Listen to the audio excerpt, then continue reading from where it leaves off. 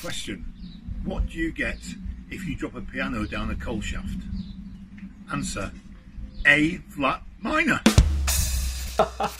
Good morning, Bridge Church. It'd be wrong to start a Father's Day service without a good dad joke, so thank you, Chris Matthews. We've got one or two more of those lined up in the service this morning. Today we are celebrating Father's Day, and we're not just celebrating fathers, we're celebrating all men who are a great influence across the church and beyond, and actually sons as well. Every guy in the family of God.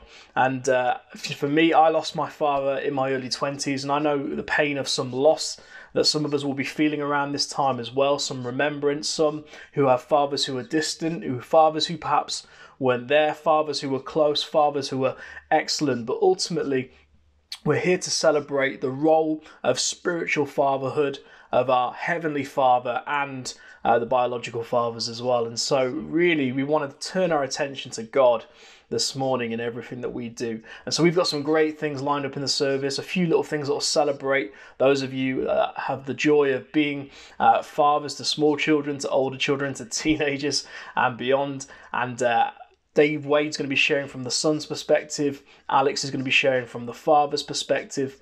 And we've got a few story little bits in there as well. And, you know, for me, I had some great role models in my life. Dave Wade, Stuart Vickers were two of those that played that role of spiritual fatherhood. But we also play the role of spiritual fathers as well. And so we're celebrating all of those things this morning. Let me just turn your attention to the scriptures in Matthew 6 before we worship together. And this is what it says. But when you pray, go into your room, close the door, and pray to your Father who is unseen. Then your Father who sees what is done in secret will reward you. And then he goes on to the Lord's Prayer, Our Father who is in heaven. Now, I don't know if you know much about the history of this scripture, but when Jesus introduced the God of Abraham, Isaac, and Jacob as Father, it's probably, and almost certainly, the first time anybody has ever used that term for God. A relational term. It was almost a foreign idea to the people of Israel. When Jesus said, pray to your Father, it took on a whole new dynamic that God is our Heavenly Father, that we're in a relationship with God. We're sons and daughters of the Father who is in heaven. And so it's him who we're worshipping today. We're going to praise him. We're going to sing some songs. Maybe you want to reflect and let these words wash over you. Maybe you want to sing along at home. The words are going to be up on screen. But we're celebrating the ultimate Father, our Heavenly Father, the one who gives us grace, mercy, love, peace, sets us right, and has given us a hope of eternal life. Let's worship together. Amen.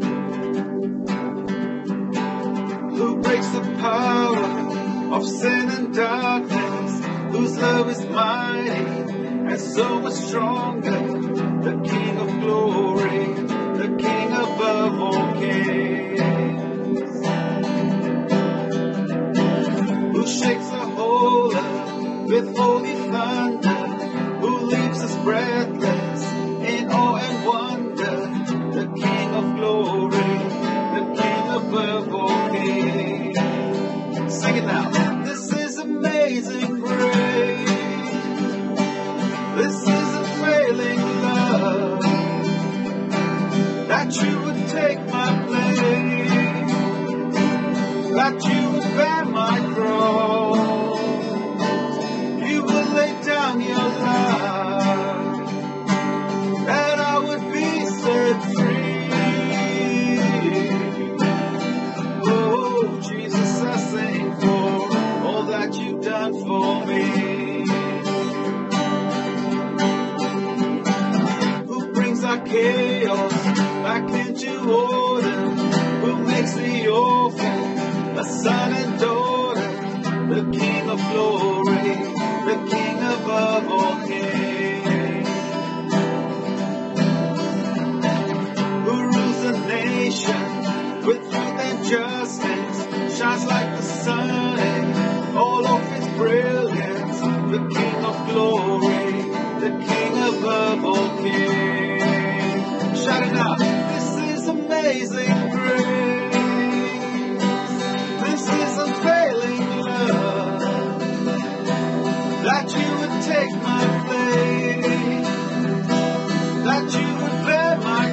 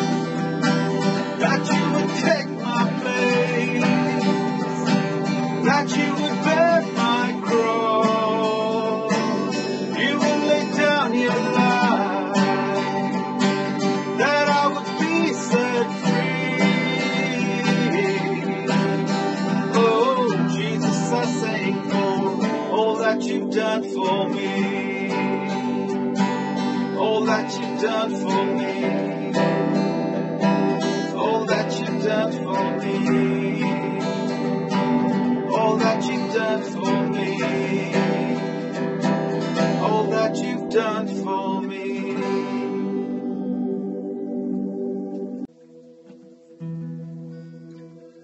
As we're celebrating Father's Day today, there's so many great fathers in the world who are being celebrated and honored.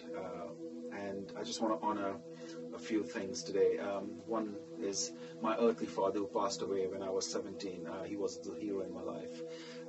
Although there was a void that was created when I lost him, I felt God, my Father, was bringing peace in those moments. And as I became a Christian and grew as a Christian, I could feel my spiritual father, my heavenly Father, became the hero in my life. And he taught me many things. He continues to teach me things. But he's also a loving, a gentle dad, like my earthly father was. And for those of us who have lost our dads and are kind of struggling, may the song encourage you. May the song remind you that God, the Father, loves us, and He is and will always be our greatest dad. So let's sing the song in worship and honor the Father who sits over all things, who is incredibly powerful and never leaves us or forsakes us.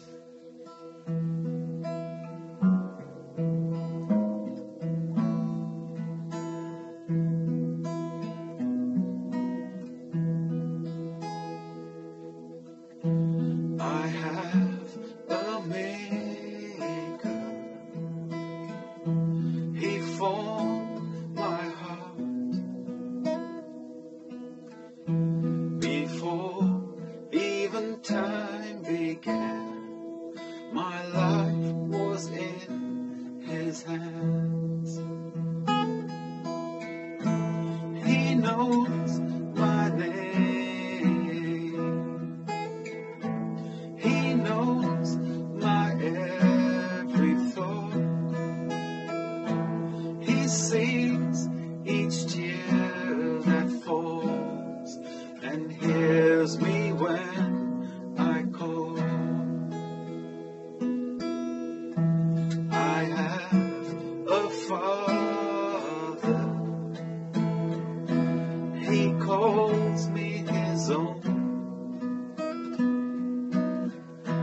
He'll never leave me, no matter where I go. He knows my name. He knows my every thought. He sees each tear that falls and hears me when I call.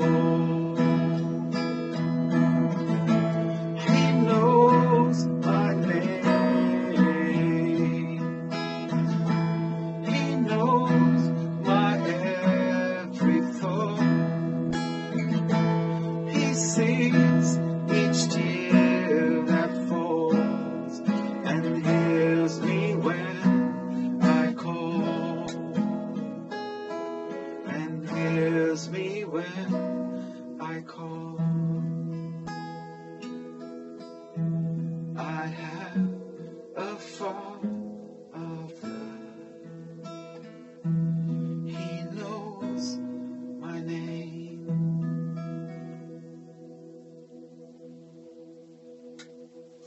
Good morning, church. My name is Chris, and I'm going to just share a few thoughts about being a dad, about being a father.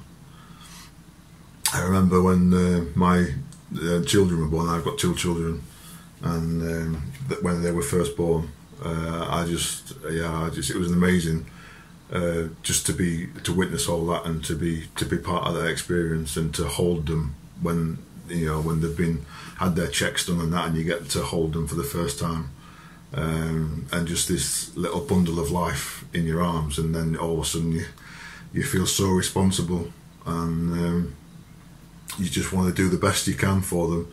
You want to you want to love and you want to protect, and you don't want anyone to hurt them or to damage them. And I think God's like that with us. He wants to protect us and he wants to love us. He doesn't want anyone to hurt us.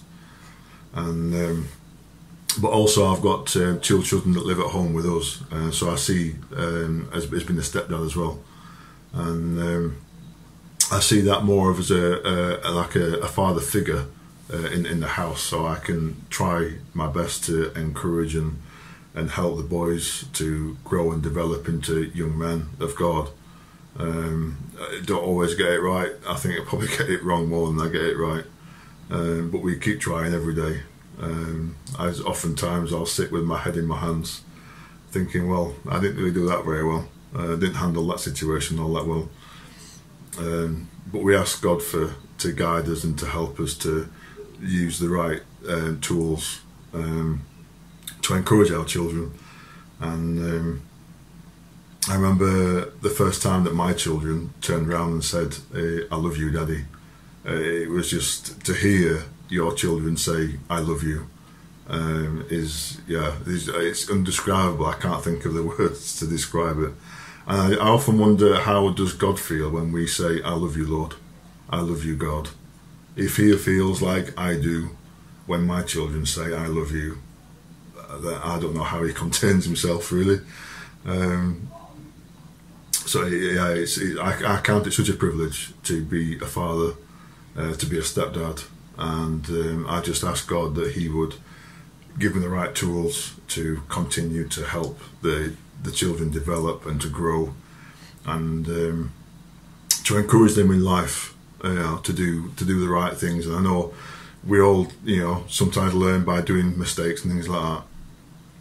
But I just pray that God would help me to be the best dad, to be the best stepdad that I can be for our children.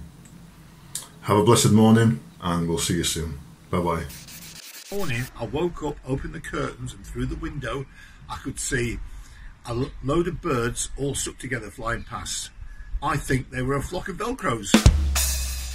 Hi guys, happy Father's Day. I hope you're doing okay today. All you men out there, I hope you're finding some creative ways to be able to celebrate today.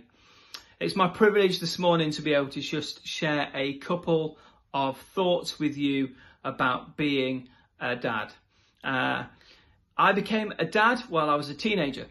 I have 3 kids, Jordan, Keris and Reese. All of them absolutely incredible. It's an honour and a privilege to be their dad. But it's quite scary. When I was a teenager, becoming a dad, it was probably the scariest thing I had ever done until that time. And if I'm really honest, then there are still days today where I get a little bit scared, because it can be a little bit overwhelming sometimes. But it also, like I said, a great honour and a great privilege.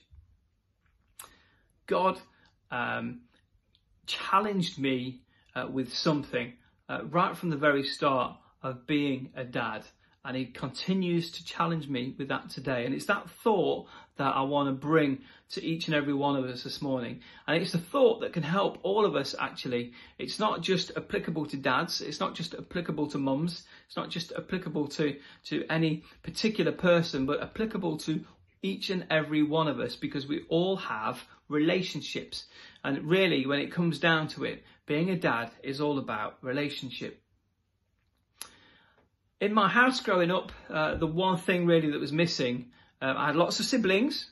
I had a mum who loved us, and we had some tricky times, but we knew that she loved us. The one thing really missing was a consistent father, a consistent dad, a consistent father figure, if you like. And that itself was to become one of my biggest challenges. And I very, very clearly remember God saying to me, you need to be present. Now, I understood what God meant by that, and it wasn't that I was just to be sticking around. It was that I was to be present in every aspect of my kids' lives. It's not about just being in the same house or being in the same room. It's about being present. Let me give you an example. I love to watch the rugby. I love to watch Wales play in the Six Nations. They're my favourite games.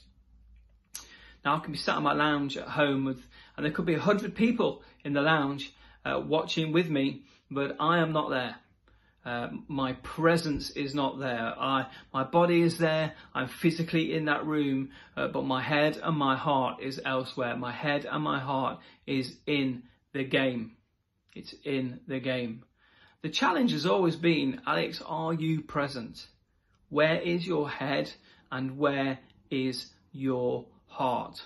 How do I know that presence is important? Well, we look to some of the attributes of God. And God is omnipresent. Now, you won't find that word in the Bible, but there are plenty of places we do find scripture that backs up God's omnipresence. Jeremiah 23, verse 23 and 24 say this: "Am I a God who is only close at hand, says the Lord? No, I am far away at the same time. Can anyone hide from me in a secret place? Am I not everywhere in all the heavens and all the earth, says the Lord?" Presence is important to God, and presence is key when we are looking after our kids. And I don't just mean being in the same room. I mean being ultimately and intimately involved in their lives. Now, we can't be omnipresent. We can't go stalking them. That's bad parenting, believe me. That's bad parenting. But it is about being constantly present in their lives through the physical, through the practical, but also, and very, very importantly, through the spiritual aspects of their lives. Our kids are always learning. Our children are always learning. Make sure that they are learning from you. Make sure that they are learning from you. Be present. One practical thing that I've had to do recently when I was reminded of this is put your phone down. Maybe turn off that game from time to time. Be inconvenienced a little bit, because that means you're in the moment. That means you are being present. Thank you very much for listening, guys. Take care, look after yourselves, and I will hopefully see you all face to face very soon. Happy Father's Day.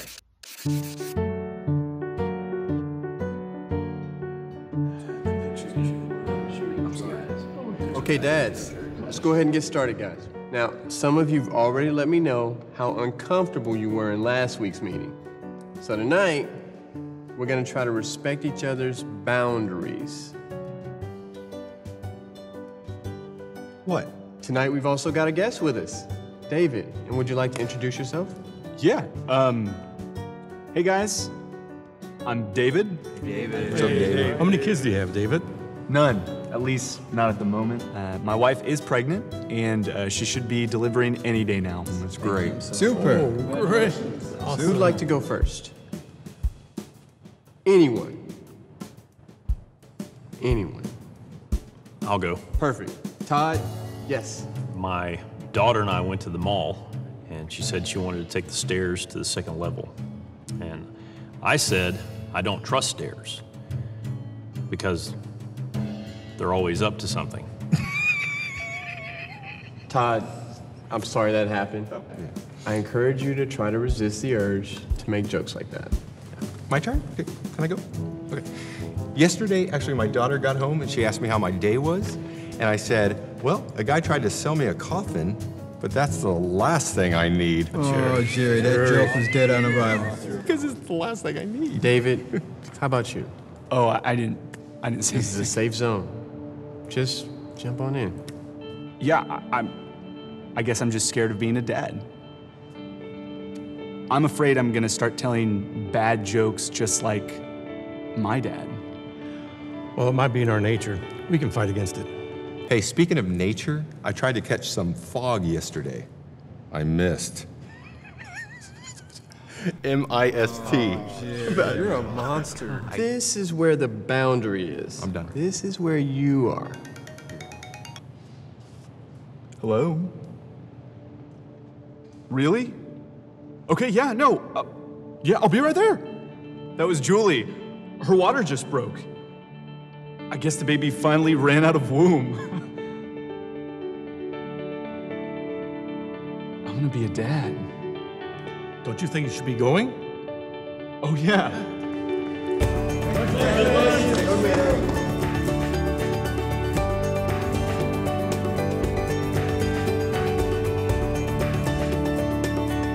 So I told my wife she drew her eyebrows too high.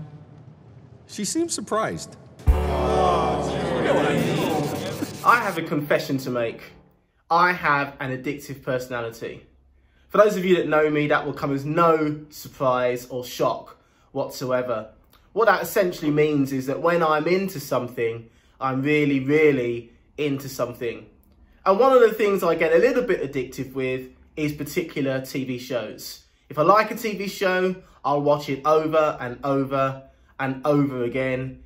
Or if it's a box set, I won't just watch one episode. I'll watch all like 57 in a row, staying up until 5 in the morning. I just get hooked on particular TV programs. And one of the things that I've really started to enjoy recently with Sean is the program Long Lost Family, both the US version and the UK version.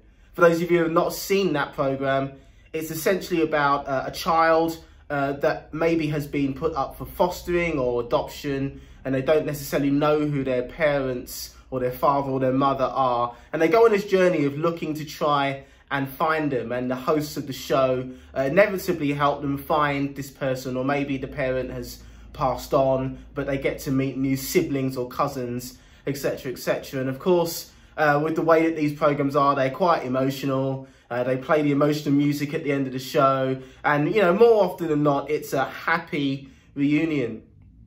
And on days like this, you know, Father's Day, Mother's Day, we often talk about the perspective of a father or the perspective of a mother, and we link that to God, and rightly so. Alex has already shared with you today about the perspective of fatherhood and what that really means from his perspective, but also from God's perspective as a father over us. But the reality is this: where there are fathers, where there are mothers, there are also sons, and there are also daughters. Of course, on days like this, we always want to be sensitive to people who have a range of emotions when recalling both either being a son or a daughter, or recalling their experiences with a father or a mother, or a lack of a father or a mother. And we always want to be sensitive to the emotions that bring up during times like this. But at the same time, whenever we talk about these things, we have to talk about God and his perspective. And when we talk about God and his perspective, we're able to talk about us and our perspective. Because you see, when we talk about Father God, we have to ask the question, who is he the father of?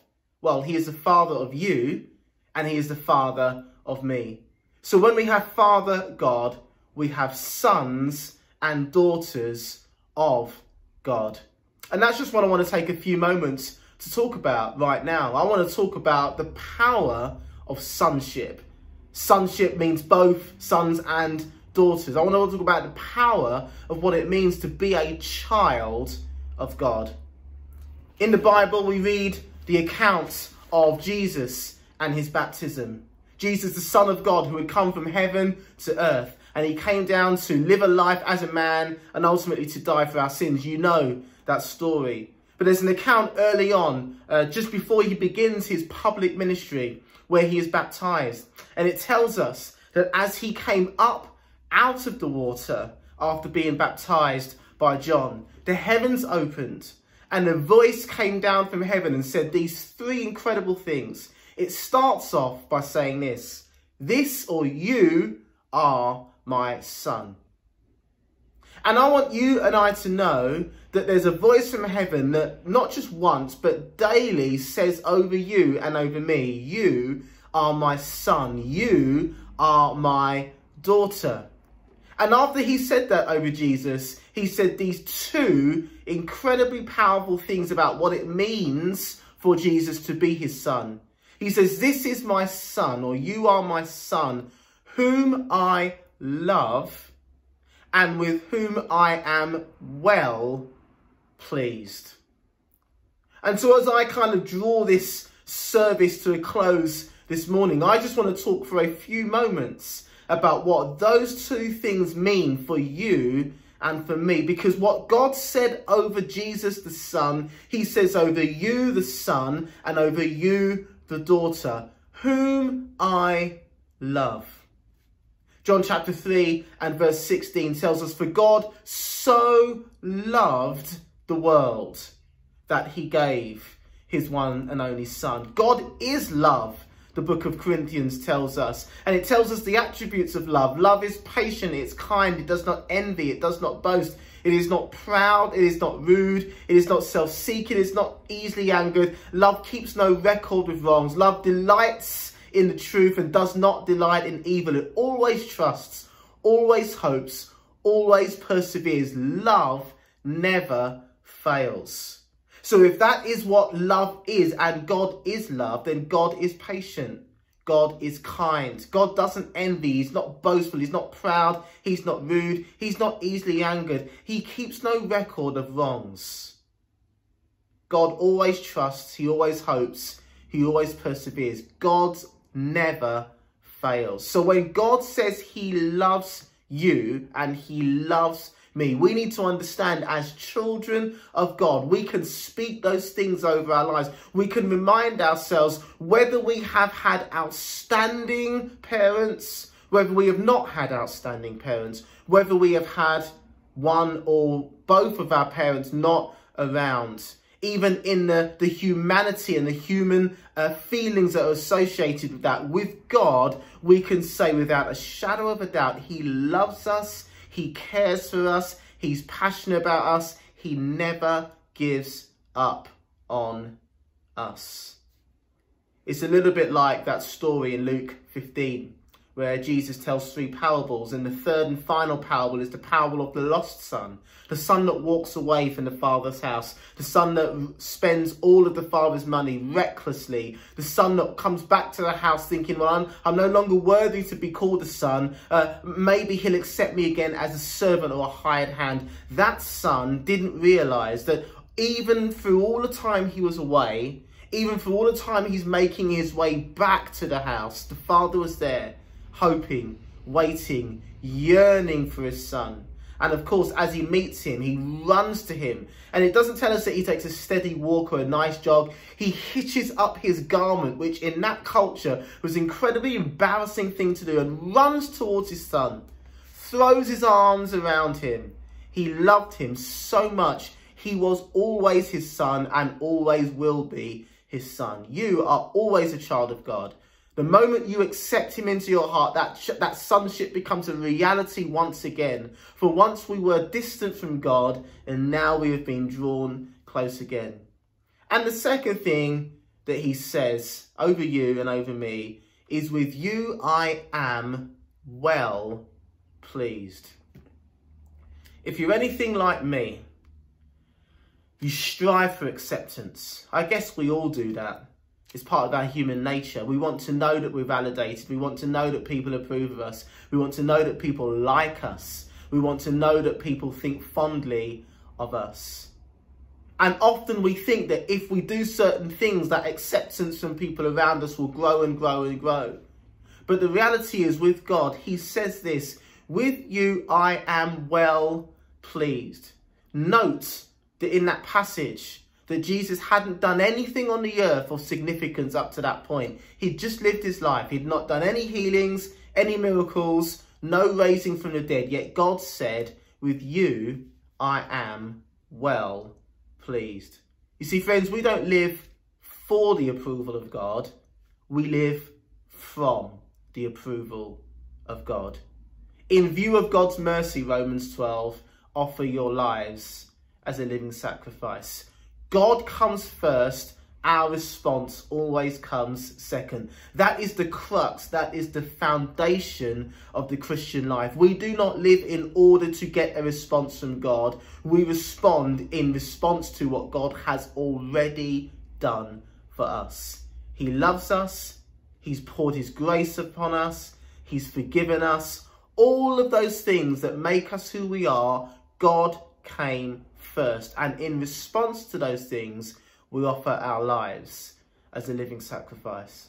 So on this day, on this Father's Day, let's not forget that from a spiritual perspective, Every day is Father's Day.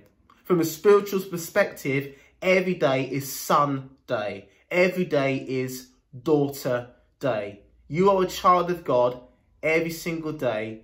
Every time you wake up in the morning, why don't you remind yourself, I'm a child of God. I'm loved by God. He is well pleased over me. And because of that, I will live my life in a way that shows how grateful I am for what God has done for me. And if you don't know him as your heavenly Father, what better opportunity than today to make that decision to follow him with all your heart, your soul, your mind, and your strength. You are a child of God. Live in that blessing today. God bless you. Thank you guys for those incredible words and incredible messages. Hopefully you've been uplifted on this Father's Day, and I've certainly been encouraged, challenged and inspired. And Father God, we do thank you for your love. We thank you that you are ultimately our Heavenly Father, that there is none like you, God. And the moment we put our faith in Jesus, the moment we accept you into our lives, Jesus, that we become adopted into the family of God. We become sons and daughters of our Heavenly Father. And so we thank you for that blessing in Jesus' name. Everybody said, Amen. Hey guys, we hope you can join us this week. We've got a prayer meeting and communion service on live, being streamed on YouTube Wednesday 6:30 p.m. It'd be great to have you along there. Also, there's a youth YouTube live that goes out Friday 6:30 p.m. over on the Bridge YouTube account. And also, if you want to submit a prayer request as well at any time, you can head over to the website on wearebridge.org/prayer. If you want to like, share and subscribe as well, YouTube and Facebook profile the video more when you do those kind of stuff, so it just helps people see the message, connect with the church more, and may the grace of God be over you. Bye-bye.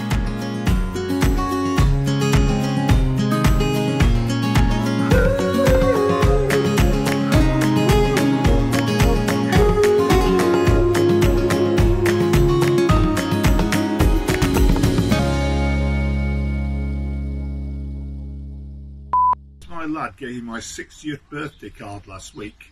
I looked at him with a tear in my eye and said, "That's very nice, Ben, but one would have done."